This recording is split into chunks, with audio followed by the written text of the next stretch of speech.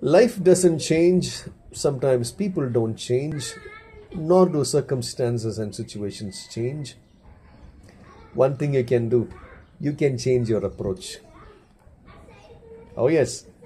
You can look to God and He'll give you a different, a changed, a better, a viable perspective of things.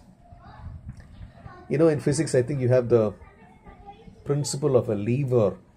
With your own hands, you cannot lift a huge rock, but you put a lever and nudge it, it moves on, you can lift it.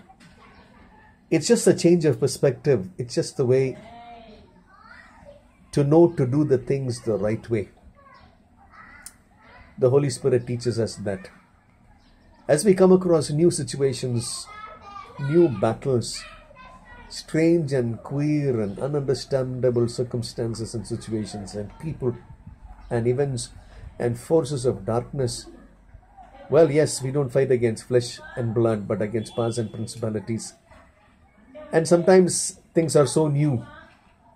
God told Joshua, "You're going in a path in which you've never gone before." Oh, yes. But His grace is sufficient. The one who's with us, who knows the end from the beginning. Move on. Move on. Ask God. He'll give you the right, different perspective, approach, which you never could have thought of. It's a revelation from heaven. You'll be a conqueror. You'll be a victor.